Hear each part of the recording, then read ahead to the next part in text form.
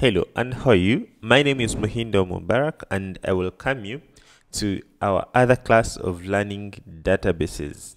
So in the previous class we looked at we got introduction to databases, we understood why we need databases in our web applications, and also we saw introduction of databases. We went ahead and set up the environment for databases. For example, we set up my SQL database on our computers. We went ahead and started MySQL. We set up the phpMadmin. We went and created our first database, and then also we created our first table in the databases. So I hope at this level you understand what is meant by database. You can create your own database, as well as creating at least one table of one table in a database. So from there it's where we're going to proceed from, and I hope you're ready to take it over from here with me. So if you are, then let's get started. So in the very first place, you can see I've opened this file where I'll be writing these SQL that I'll share with you. So I'm also going to open here the database interface that I'm going to be using to practice this one. So this is the database that we created yesterday or in the previous video, which is called practice, and we created a single table there called also practice. So you can create a table at the same time it is having the same name as the database, so it's not wrong. But this is a table of of users. Okay, so to save time, let us go ahead and recreate this table so that we can nope, we will not create that table again. We already have it. Okay, so let's go ahead and now proceed from there. Okay, we're going to proceed from there. So the next thing that we're going to learn today, you're going to learn how to insert data into this table that you created yesterday. So there are three ways, in fact, of how you can insert data into this table. So the first way, you can use the interface itself. So I hope everyone can be on this point, can reach here. You can install your XAMPP, you can start your phpMadmin, you can start MySQL, and then you can also create a database, and also can reach up to this level. This is my phpMadmin. So now this is the table the database and the table that we created yesterday. So today we're going to learn how to insert their data. So to do that, the first way, you can use the interface. So to use the interface is just first go to the database, and then you click on the table that you want to insert data in, and then you click on on insert. So when you click on the insert, they'll give you an interface where you can punch in data. For example, here they say the ID, you can fill it here. They ask us the name, you can fill it here. The age, you can fill it here, and then after you click on go to insert this data into the database. But there is also another way. Now the SQL way, or inserting data and using using SQL, and that's the most important today. So let's go ahead and learn how to insert data into the database. So to insert data into the database, you have to write you have to write a query. So first of all, there is when you want to insert everything in the table as it is here. For example, the ID, the name, the age, and the name, the age, the sex, and the country. So if you want to do that, first of all, you have to know how your data is organized. Okay, you have to know how your data is organized, and then later you go ahead and write the SQL that will allow you to insert data into this one. So the other way is to specify the columns that you want to insert data into or in, and then after you write the SQL. So let's begin with the better way, which is to insert data by specifying the column that you want to insert into. So to do that, I'll just simply come here and write a comment. Remember, this file I'm just writing it to do to keep the records for you, so that I can share it with you. So I'm going to put here insert data. So to insert data, we say you can write the insert keyword like this, insert, and then you put the word into, and then you specify the table. As I said, the keywords, it's better to keep them in capital. Then the tables, the names of variables, you specify them by your by your name. So you say insert into, and then here you specify the table name. For example, our table is called practice. Okay, in small letters, and then after you open the brackets like this and then close them. Okay, so after opening the bracket like that and then close them, the next thing you'll have to specify is the columns in which you want to insert data in. So for example, we say the ID is a primary key, as we saw here, is a primary key, and it will automatically be increasing. Okay, auto increment. So you may not need to insert into the ID. Why? Because ID, it is automatically increasing. So for this ID, you may leave it. Then the next thing, we have to specify what you want to insert into. For example, we want to insert into the name, then comma, will enter the age. Okay, then the next thing, will enter the what? Will enter the sex, and then the country. Okay, so these are the things that you're going to do, what to insert into. So after specifying the column that you want to insert data, the next thing you have to write outside this bracket, make sure that at the end of this you don't have a what, you don't have a comma. So the next thing here, you have to write the word values in capital letters like this, values. Okay, then you open bracket and close it like this. Then you arrange the values of this according to the way you organized them here. Okay, you arrange the values you're going to insert into these columns according to the way you organize them here. So for example, the first value that we said, it is a name. For example, I can begin with my name, Hindo Barak, and then the next thing is the age. So you remember, age is an integer. So an integer, you don't need to surround it with what? With quotes. You can leave it even the way it is by writing, for example, 45. So it means that it will begin with the name and put in this column, then the age of 45 and put in this column. Then the next thing is the what? Is a sex. So sex is a character, so I can put male. And then after, we can put the country. For example, I can put here Uganda. And then at the end of the day, at the end of the column, you put a what? A semicolon. So that is how we do what? That's how we write a command that inserts data into the what? Into the database or the SQL. So let's go ahead and insert this. Let's go ahead and execute this into the database, and you see how it will insert the data.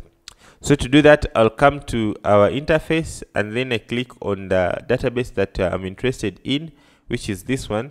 And then I'll go ahead and click. Remember, we already have one table. You see this practice table, but this practice table is empty. There's nothing there. Okay, so I'm going to go ahead and do what? And run this SQL by simply clicking on, first making sure I click on the right database, then I click on what? On SQL.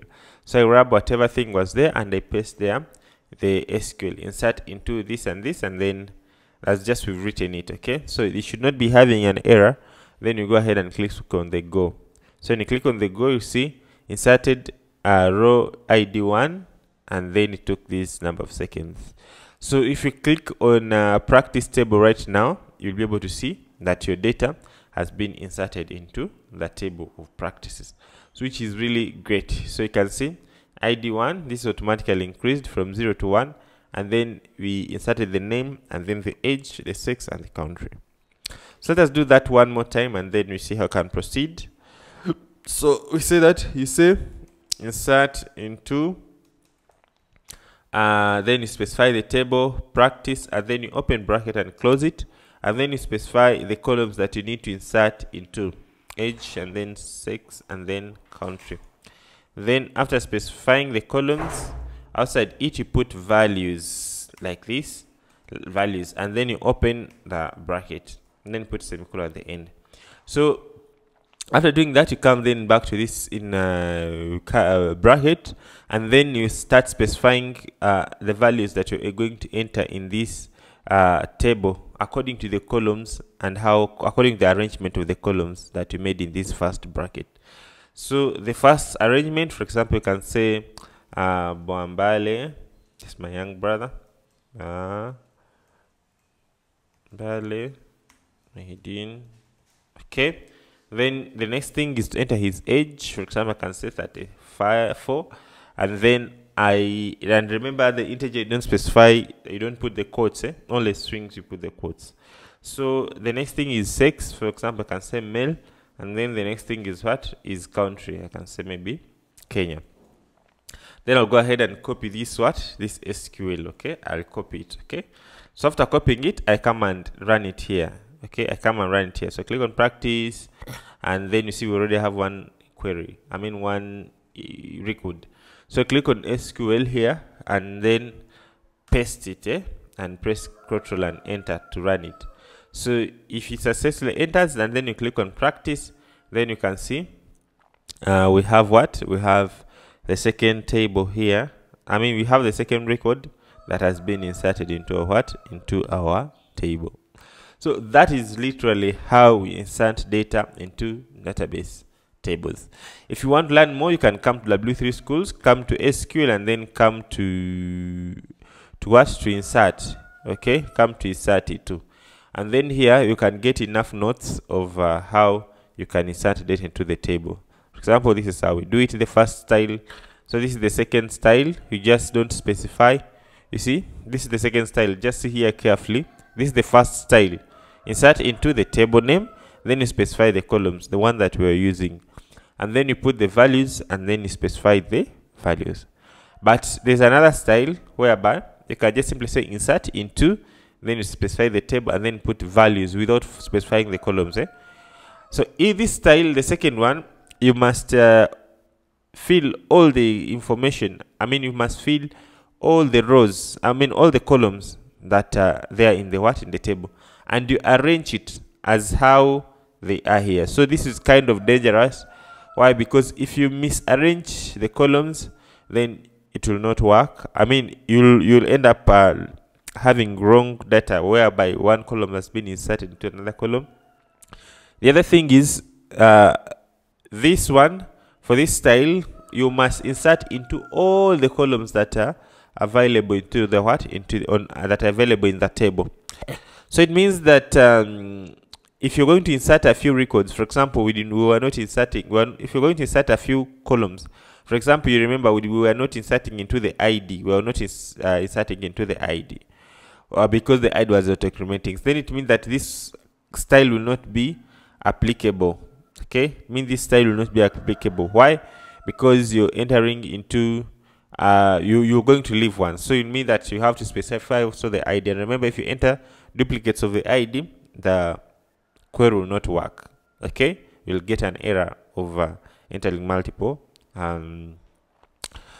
primary keys. Okay, so this is how we insert. This is an example, and then you can see what this is another example. You can see then the data was inserted into the into the table. So in simple terms, that is how we literally insert data into the into the tables. So to save time, I'm going to insert here some dummy data. I have here some dummy names that you're going to use to do what? To practice. I'm going to insert them into the table that you're going to use to practice. So I'll copy them, and then I'll come here and paste them. And then I'm going to duplicate this query and use that to do what?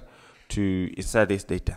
So I'm going to insert this person here, and I'll simply come here and paste here his name, and paste here his age, and maybe say here this female, and then say maybe this person comes from Rwanda. So let me just pause the video so that I can insert them offline and I don't waste much of your time. So I've created here some SQLs. You can look at them. They're nothing but SQL for inserting. Okay, insert into this, then age, and then the values. Then the columns, and then after the values, and then these are the values. We have got here some names, and then the sex, and then the country. So I've put semicolon at the end of each line to separate two different SQL commands. So you can also pause the video and create your own. You can pause the video and create your own. So these are the ones that I've just created. So what I'm going to do, I'm now going to execute them so that I can do what? I can have these columns inserted into my table. So let's go ahead and do that. So I'll just simply copy all of these new ones that I've just created. Okay, so I'm going to execute all of them at once. By the way, that is also possible. So I'll just simply come to our database, and then I click on what? On the create database, and then I click on SQL. And then from here, I'm going to paste there the commands. These are the commands, okay? So after pasting there the command, I'll go ahead and click on the go to do what? To get them inserted. So you can see all the commands were inserted successfully. It means that now if I click on my table of practice, I can see all the commands and all the names that are done what? That have been inserted. So I hope you can do that, and you can see different names, different countries, okay? So which is really great. So pause the video please and do that right now, okay? So after inserting the data, so it means that we have learned how to do what? How to insert the data into what? Into SQL. So now we can proceed to another thing, okay? Okay, in my books. So we're going to proceed now to select. So select is a command that we use to collect data from what? From the databases, okay?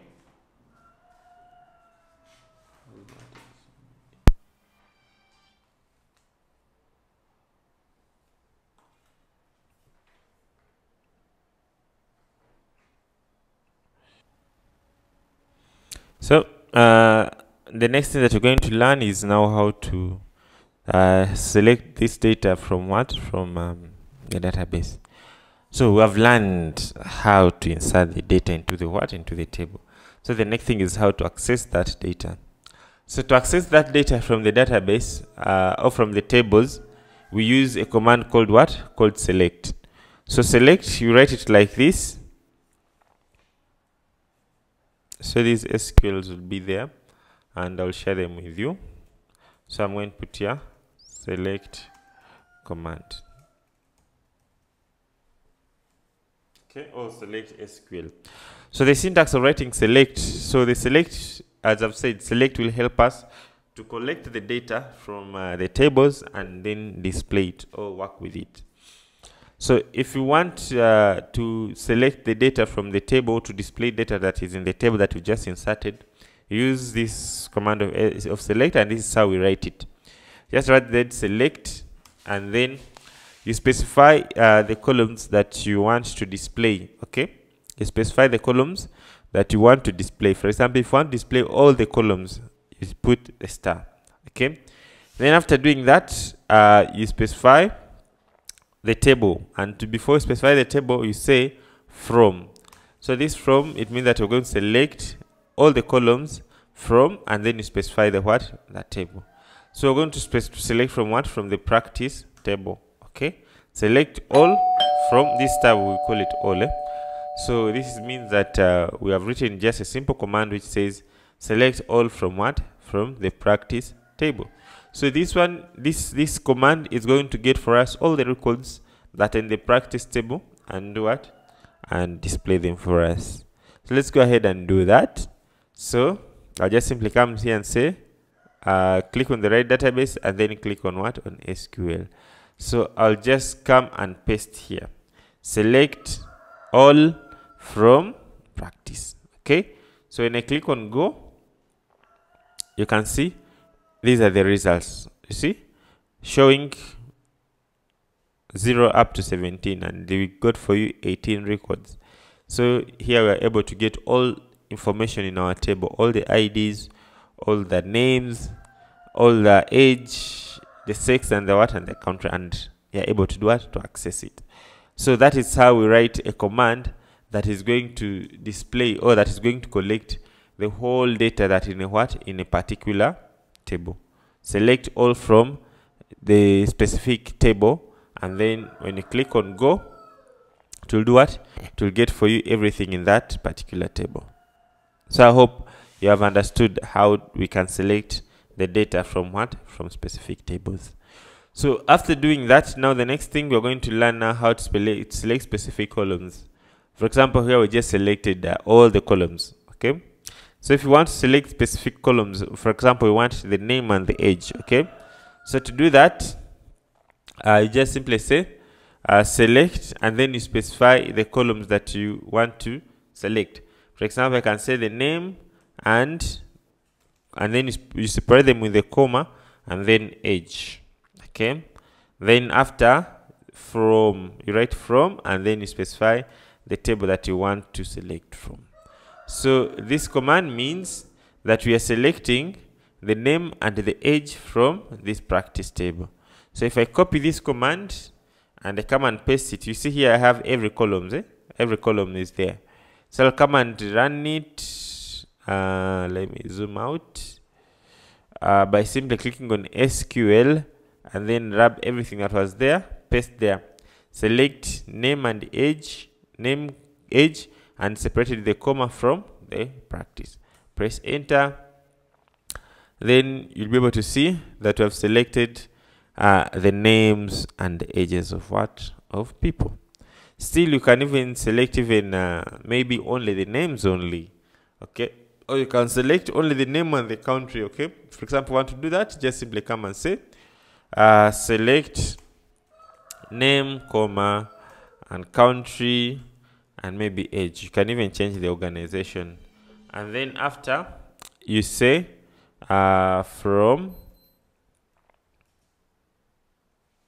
okay, from, and then you specify the table practice.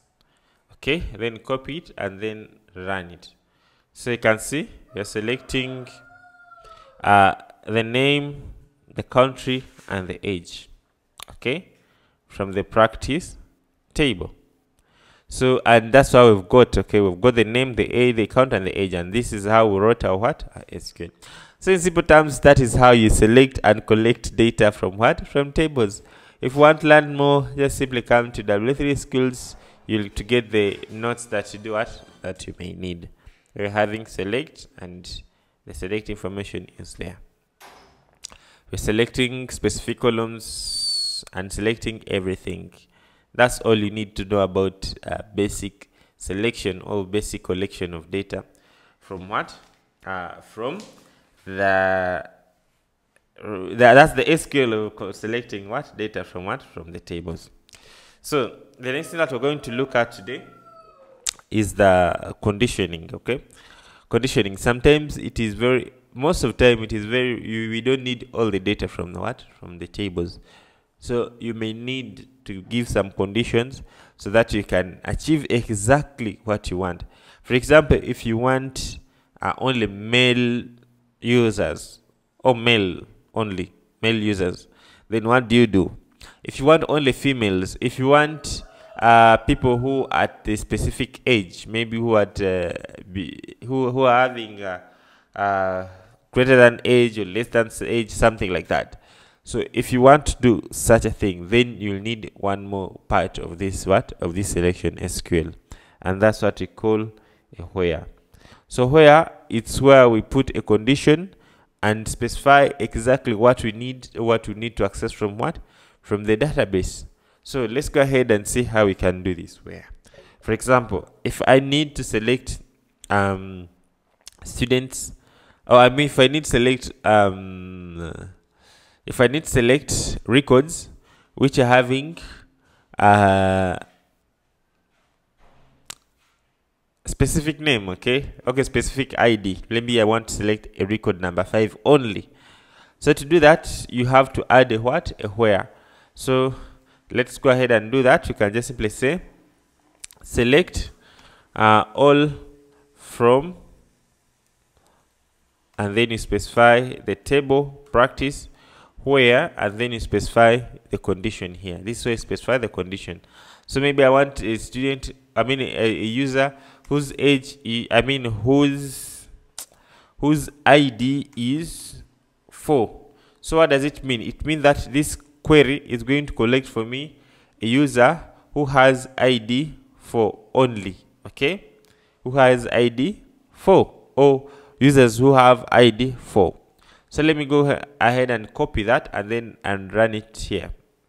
Okay, select everything and paste. Okay, so let's go ahead and run it. So when you run it, you see we only got one result here, and this is a specific user that the one that we asked for, exactly the one that has come. Okay, who has ID 4. So only columns that reach a specific condition, they're the one that does what? That come. Okay, so if you want more notes about where, just simply come into where and then you'll be able to do what, to get such a, you will be able to get the specific conditions. So I've selected using a specific ID. So these are the things that we use. These are the operations, operators that we use in a where. So this, we use it for equal sign, for equal. So if you want to select something that is exactly equal, use this one. Exactly greater than, we use this one. Less than, we use this one. Greater than or equal to, less than or equal to. Less, not equal, and then we have here between. Then you have the like for searching, and the in for specifying a specific bracket. So we're going to practice each one of these, and maybe by the time we finish, then we'll have understood how we can practice with any of them. For example, I've already practiced this one, but let's go ahead again and practice the equal sign. So if I want to select maybe a user who has my name, okay, so I can just simply say select all from practice where where name equals, and then if it is a string, still you have to surround it with single quotes. Then you put Muhindo Mubarak like this. So if there is any user who has a name of this kind, then it will be coming, it will be showing, okay? All those users will be showing. So let's go ahead and run this SQL. Paste there, press Ctrl and enter. You can see we have one particular user who has this name, okay? So after doing that, so that's how we write a where condition. I think we'll begin from there in the next video, whereby we're going to look at these remaining conditions that we can use to write the where. How we can use to check the greater than, the less than or equal to, greater than and not equal to, the like and the in. Let us look at those ones in the next video, because this video has been too long, okay? So I hope you have practiced up this point. Don't just watch, but watch as you do what? Watch as you practice. So you can as well change this where and play with it in different ways. So in the next video, you're going to start straight from there, and then we look at these remaining ways of how we can write the where the where condition. So I hope you will be part of that video. I hope you have already subscribed to my YouTube channel, and I hope you've already activated that bell so that we can always you should always get the notification when I post a new video. Okay, and have a great day. We meet in the next video. Goodbye.